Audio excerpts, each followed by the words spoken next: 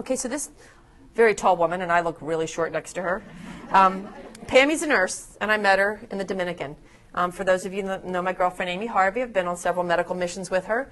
And we go to the Dominican, not because I operate there, but because we look in people's ears and listen to their heart and lungs. We make them feel good. And it's primary care medicine, but it's like it's going back to touching the human spirit. Well, I met Pammy on this trip. And Pam and I were walking up into a village one day, and we were talking, and she's like, well, what do you do when you're not down here looking in ears and noses and you know, hearts and lungs? And I said, oh, I'm a breast cancer surgeon. She goes, oh. She goes, I had breast cancer. I said, what? And she said, oh, I had breast cancer, but it was like, I took care of it, it's done, and it's over. And I go, oh, the nice nurse that swept it under the carpet very quickly and neatly, tidily pushed it away, because can't let that stuff change your life, you know? Can't let that experience. And I will tell you, although some of you who've had chemo and surgery and radiation or mastectomies and reconstruction, some of the women that have the toughest times are those that don't lose their hair, that don't lose their breast, because then they feel guilty because they see other women that had it worse, and because they still feel the same fear and the same paralysis that everybody else does that goes through chemo, but somehow they feel like they're not entitled to it because it's not so bad.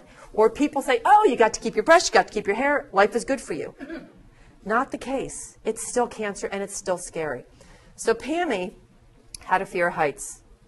Okay, she really didn't like heights, and she had a twin sister who was very cool, who's always snapping pictures. And there was this place that we stayed that has a slight cliff. It's actually a diving platform, which we told our children they're not allowed to dive off of, you know, because the first year, that's my son at the bottom who's just been diving. The first year we went there, the kids would sneak out there and do it at nighttime because they didn't want us to know, which really scared the crap out of me once I saw it.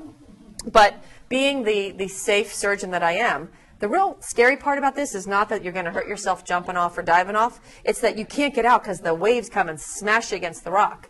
So I went up to Ace Hardware and bought that yellow nylon rope and tied it into knots. And then we tied it up there. And, of course, I think I torqued the people that were running the medical mission because they just didn't want people to do it. And I said, they're going to do it anyway. So if they're going to do it, let's make it safe. So anyway, the onlookers up top were watching, and that's Pam. And Pam was at the edge of the cliff because Pam was scared. And as we start talking about all this stuff, I said, Pam, do something that takes you out of your comfort zone. You know, cancer takes you out of your comfort zone without your will. But sometimes when you take yourself out of your comfort zone and do something completely different, it liberates you to give you this other place. So Pammy was on the edge of the cliff. You can't see me, but I'm actually on that other side, not in the slide. And Pam jumped, and she splashed, and she swam, and she came out to me, and she's like, oh my gosh, I can't believe how great this feels. And the irony is, like, I didn't even know there was someone up here taking pictures, and her sister sent these pictures to me, and I said, how perfect is this? These pictures came to me that January. Like February, they came to me when I was doing my talk 2 weeks later in March, and I'm going, oh, the cliff moment. And it's real, because she's a real person who had swept it under the carpet. And I'm not saying that jumping off this cliff changed her life. I'm just saying that she got out of her comfort zone, and she got to a place where she realized that cancer may have changed something, and that if you don't kind of open your mind to see other possibilities, you can miss them. So there's choices on the cliff. Choice number one, you may remain paralyzed on the edge of the cliff in fear. Like that girl in the picture, you can stand there and do nothing and be paralyzed. You can free fall. And free falling happens a lot. And I do see a lot of you free fall, and it's okay. Because free falling is not so bad. It's kind of fun until you land. And if you hit hard, you pick yourself back up and you put the pieces together. And sometimes people do free fall, and they free fall, and I get the phone call because they call about something completely unrelated and kind of irrelevant. And as I'm listening, I'm hearing that they're free falling off that cliff. And that's the time we try to pull you back in, and that's when sometimes we make the emergency phone call to Ann or Stacy or to one of the girls from the support group, or I drag you out to exercise class with us or do something else. So free falling is not the best choice. My choice, because you know I like angels, is to find a set of wings. Because if you're on the edge of the cliff and you find a set of wings, now I know I have a pilot's license, so it's easier for me to fly, but you can strap on those wings and fly away. And you can fly away to a destination that you choose. Not that's at the bottom of the cliff, Not that's going to be paralyzed on the edge, but you get to pick your destination. So you survive cancer when your treatment's over, when you go back to your previous life. That means you're surviving. You're going back, you go to work, you get up, you send the kids on the bus, you do the stuff you need to do. You follow up with your doctors, you take your tamoxifen, you take your Arimidex, you take the side effects, and the cancer experience really hasn't changed anything that happens each and every day. And unfortunately, when you're done with your treatment sometimes, people think this is what happens. And when you're not all like smiles and back to your normal self, and they're wondering why that is, it's because something has changed, and they don't know that you've changed inside. Even though you may physically still look the same, it's still not the same. Everything's different. So you're a thriver, T-H-R-I-V-E-R, when your cancer treatment's in the past, when you realize that your future wasn't guaranteed to you no matter what.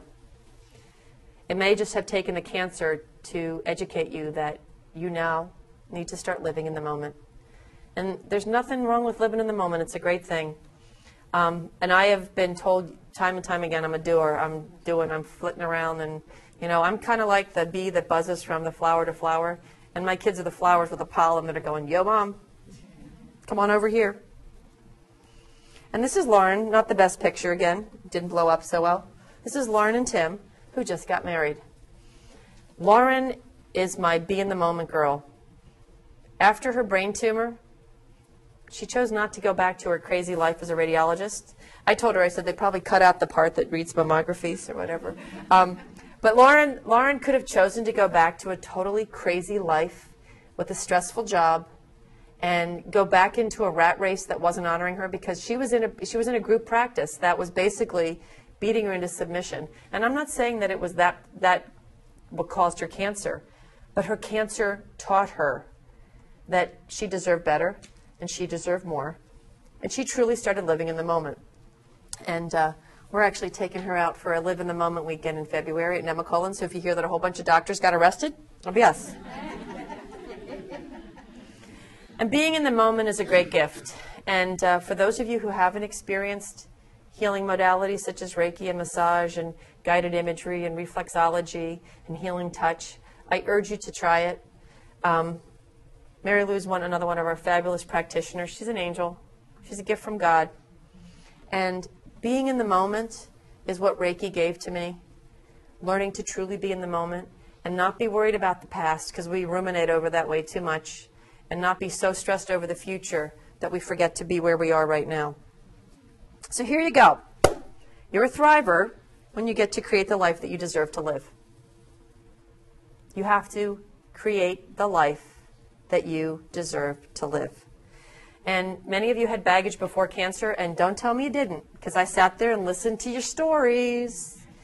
And although we were behind those closed doors and those stories are ours, y'all had baggage. Some of you had a 6-piece set, some of you had a carry-on, but y'all have baggage. And baggage is something that before cancer, you pick it up and you shuck it along. Could be a job, could be a spouse, could be a mother-in-law, could be kids, could be whatever. But you got to pack your baggage and get rid of it. And now you got to learn to prioritize. You've got to put yourself #1 on your top 10 list. Anybody remember the lesson of the pink rose quartz heart? Who's the most important person in the world?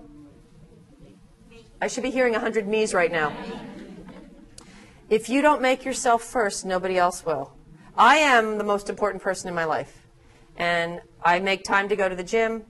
I don't make enough time for massage, which I'm working on. I make time to make healthy choices for food.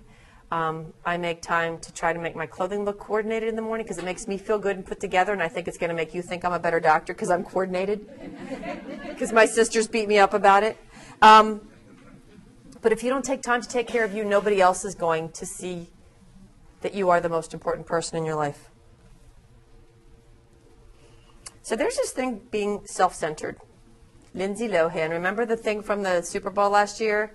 The Milkaholic commercial, and Lindsay thought that they were talking about her because the little girl, Lindsay, the Milkaholic. Well, Lindsay Lohan is self-centered. This is not what I'm talking about. I do not want a room full of Lindsay Lohans. I would prefer that you be centered on self. And Joni, for any of you who have never done Joni's yoga class, you can learn how to be centered on self. Being centered on self means that you know that you need to take care of yourself first, and that you do have to see yourself as being important enough to care for. It's not self-centered.